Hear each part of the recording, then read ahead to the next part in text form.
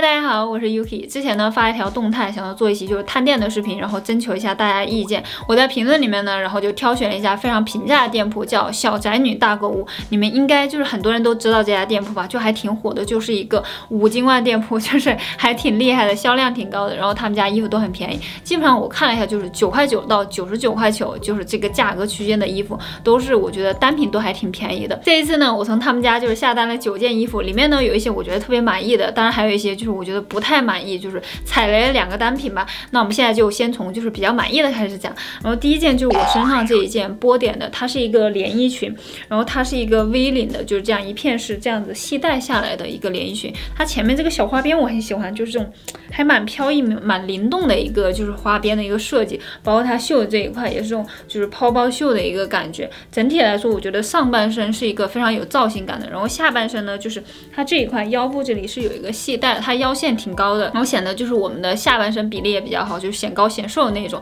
而且它这一块小细节我很满意，就是这里有个扣子可以固定就是 V 领的这个地方，这样的话我们穿这条裙子就不会走光。整体来说呢，我觉得这条裙子上身挺舒服的，然后也挺好看的，我觉得还是比较满意的一条裙子。然后第二件呢是这样一条黄色的连衣裙，这条黄色连衣裙呢和那个之前我买的那条黄色吊带裙的颜色非常的像，也是这种很正的芒果黄，这个颜色比较的就是青春活力的那种。然后它前面也是这种 V 领的，也是这种小花边，我觉得和第一件就是这个有一些小细节上有一些就是相似的地方嘛，但是也不是完全一样。前面的 V 领小一些，后面呢也是这个样子，也是这种 V 领的，后面有一个小系带，系成蝴蝶结镂空的这个样子，似有似无的那种感觉。这条裙子就是那种宽松的一个版型，而且下面是那种小花边的，我觉得整体来说还蛮可爱、蛮活泼的一条裙子。而且它宽松的也不怎么挑身材，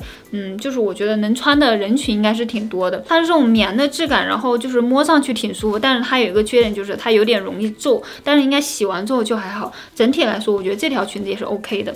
然后接下来呢是一件就是这样子的衣服，它是一个就是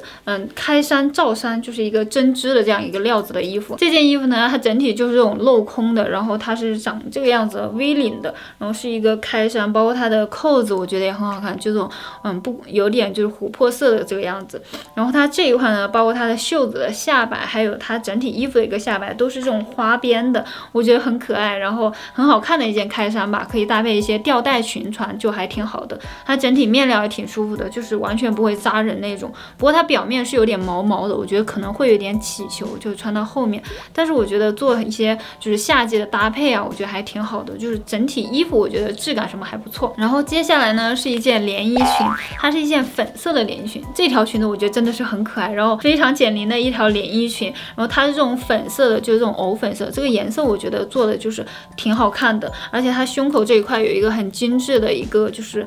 刺绣吧。整体来说这条连衣裙也是不怎么挑人穿，因为它也是宽松这种比较直筒的，然后面料上面我觉得也挺舒服，比较透气的那种。这件衣服你可以当一个连衣裙穿，也可以就是个子高一点的女生的话，你可以当做一个就是一个上衣穿，把这个下面扎到裤子里，我觉得也很好看，就是搭配一条牛仔裤什么的。这件裙子我觉得整体来说也是很满意的。然后下面呢又是一条连衣裙，这一件呢是一件吊带连衣裙，是这个样子的，给你们这样看一下哦，这个是后面。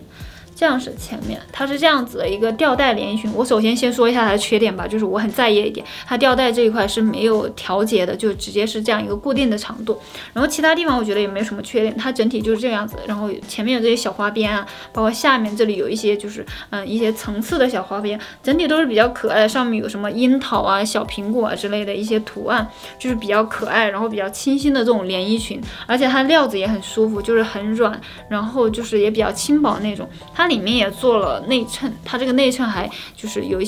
一点质感的，就是穿这条裙子的话完全不会透，但是就是它这一块不能调节，但是穿在身上的感觉我觉得还好，就是基本上我穿这个长度也是 OK 的，也可以的。整体来说我觉得这条裙子也是比较可爱、比较清新的那种款式，包括质量我觉得也都是挺 OK 的。然后呢接下来是一条牛仔裤，这条牛仔裤就是比较普通，然后比较百搭的那种基础款式吧，它是这个样子的，就是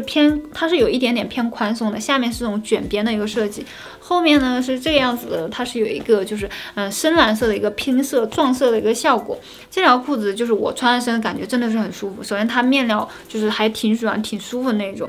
而且它不会卡裆，就是我之前买了一些牛仔裤，它可能穿在身上你一蹲下来它会有卡裆，就是很尴尬的那种感觉，但是这条不会，因为它是有一点偏宽松的，就上身我觉得挺舒服，然后夏天比如说搭配很多衣服都可以用得到，就是比较百搭的那种裤子。然后呢就是这一件白色的上衣，这也是一个比较基础的款式，它前面呢是这种平口的，然后包括它这个脖子这一块带有一点小花领，就是比较有小特点的吧，然后是一个长袖的衣服，它这一块就是胸前这一块是我觉得比较有心机的地方，就是它这里是一个抽绳，然后它这个抽绳可以往上就是自己随意的去调节，上面下面都可以，然后系成一个系带，就是一个小短款的设计。它整体因为它是长袖嘛，但是我觉得它一点都不会热，它面料特别的舒服，就是手感特别的好，然后也比较透气，它这种应该叫棉的，但是我不知道这个棉是什么棉，反正很舒服的那种。然后接下来呢就是我踩雷的2件单品，就是也是这件上衣我要搭配的这一条裤子。本来这条裤子我还挺期待的，我看那个模特搭配的嘛，就是一套穿起来还挺